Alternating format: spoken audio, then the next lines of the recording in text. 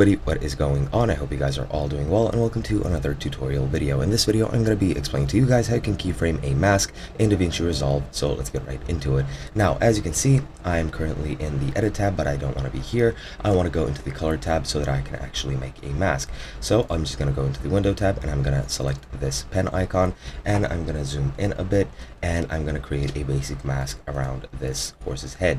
Now, once I do that, I'm going to be keyframing this because, as you can see, if I zoom out and if I play the actual video, that mask is going to stay at the exact same spot where it was originally. Now, the way that you actually change this and actually keyframe the actual mask is you go into Tracker, and you can go either full clip or you can go frame by frame. I prefer to go frame by frame, and then once I zoom in, I just go here. Let me just change the mask a bit, and now, now what I'm gonna do is I'm gonna go to a different frame.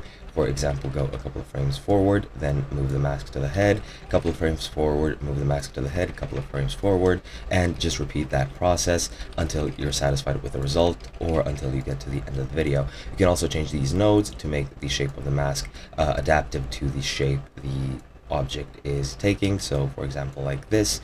And now that I've done this, as you can see at the bottom, where this window is, you can see several keyframes have been made. Now if I go to the very beginning and if I play, as you can see, the mask is moving and it's changing shape depending on what I did with the mask. And that's basically it. Hope you guys enjoyed, and I'll be seeing you guys in another video.